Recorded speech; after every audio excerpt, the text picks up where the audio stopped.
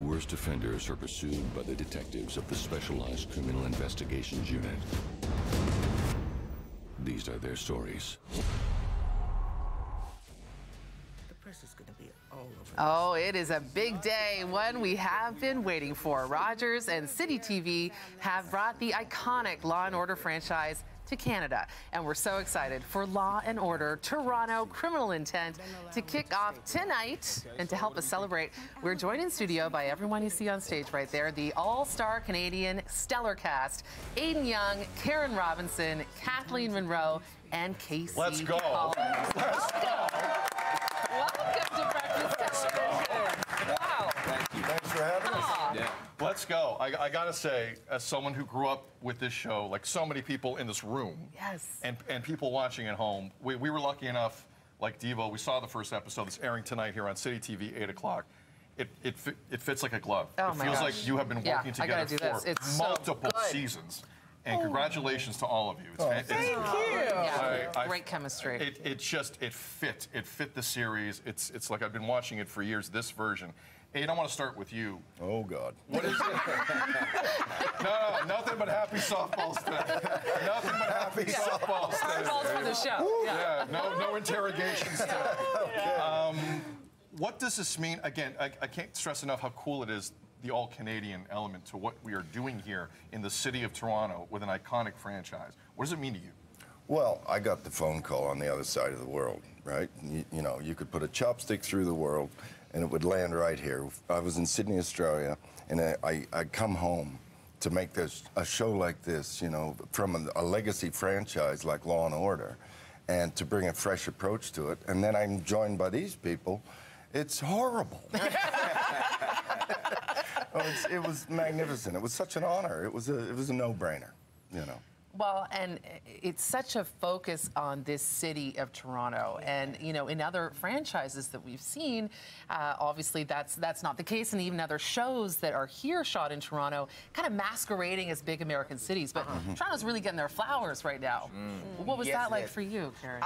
I have been in some of those shows where you know Toronto has subbed in, and we do it quite well. We do other cities quite well, but it was time to bring it home. I remember when I didn't even know that I was going to be on the show yet. That didn't even occur to me. I remember when it was announced in the news that Toronto was getting its own Law & Order, and I was like, that is the bossest, baddest move.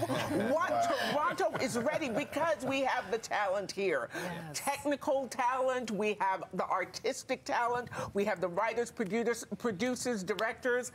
Yes, absolutely, 100% yes. There is an energy with this idea, wasn't it? Right from the get-go. Yeah. I mean, Kathleen, this is not your first Law & Order rodeo, so to speak. She's the veteran, yeah. You've appeared in both Law & Order Special Victims Unit as a suspect and Law & Order Organized Crime as a district attorney. You're a detective here. What is the better Law & Order role, in your opinion, having now played 3? Well, I mean, it's got to be this one. Like, I mean, that's why I get to stick around. I get to be here.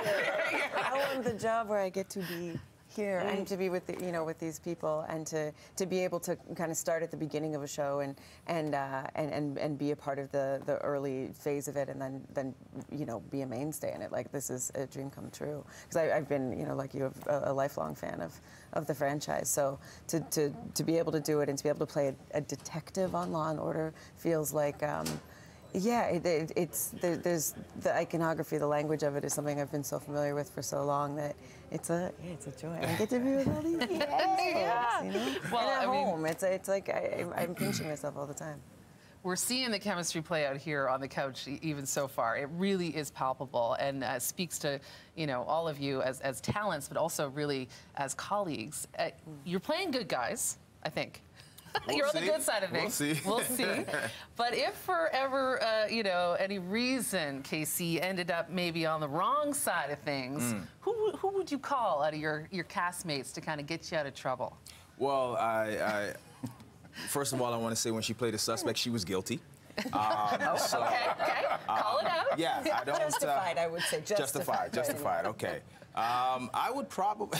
Karen is looking at me very strongly Everyone right wants now. to be the pitch. So, Yeah. Set right up, didn't you? We got Absolutely, absolutely. Thank you for the trap, by the way. You know. It's okay. But you know what? I think I would go with a care cat. I would go with all. I would Good go with answer. a combination. Canadian answer. I like Canadian that. answer. Yeah, We will that's good. talk. Yeah. We will talk. One, my producer's going to kill me because we don't have a ton of time with you, but this is a rare opportunity. What is it about this show? What is it about this premise? What is it about this template that has stood the test of time? Okay, see, look, we'll go down the line. We'll start with you. Yeah, you know what? I think it's what I love about the show is sort of the grounded, the real natural, the acting ability that everyone brings, and it's not. There's no pushing, you know, and everything just feels like there has such a beautiful flow to it. And of course, I don't understand how these elements were picked out, the theme song and all these things that just work. And it's like, I don't know, it's magic. It's just magic. I have no idea how it works, but it just grips us. And the stories are amazing. For sure. Kathleen? Yeah, I mean, I think it's just really dynamic storytelling, and there's something of a formula that works, but then within that formula, there are twists and there are turns, and you know, and we get to continue this franchise, like the longest running dramatic franchise in TV history.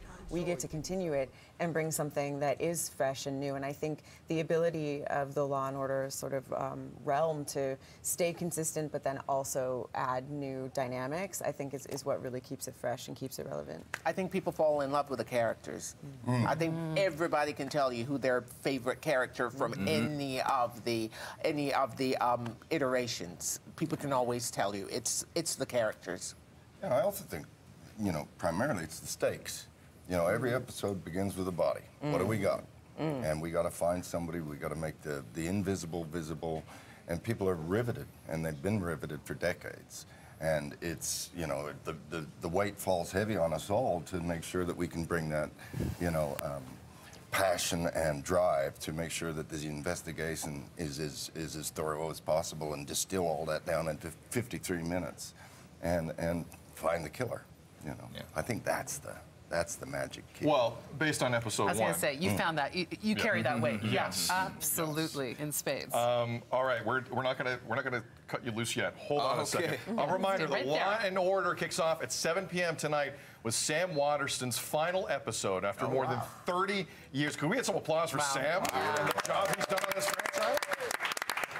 400 episodes on Law & Order for Sam Waterston. That will be followed by the premiere of Law & Order Toronto Criminal Intent, 8 p.m. Eastern, Citytv. Stick around after the break.